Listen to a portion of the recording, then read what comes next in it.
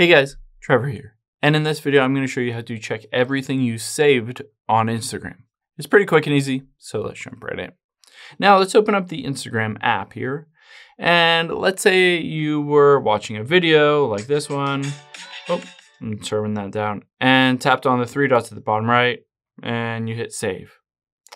Or maybe you saved a post, or maybe you saved an audio, or anything like that.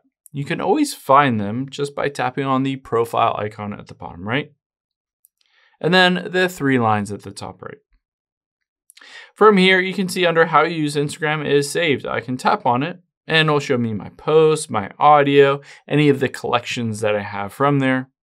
Now, if you wanted to basically find any of your saved drafts, you can also find those just by tapping on the little plus at the bottom center. And then if you have any drafts on posts, right next to recents, you'll see drafts. For stories, you can tap on the card at the bottom left, and you can see drafts at the top here. And then reels, you'll be able to see if you have any drafts right up here at the very top. It will show an option to just select those drafts. So no matter what you save on Instagram, you can always go back and find those, and you can unsave them if you wanted to. You could share them, you could delete them, you can do whatever you want with those specific items. I hope this helps. If it did, hit the subscribe button down below. It really helps me out. And I'll catch you on the next one.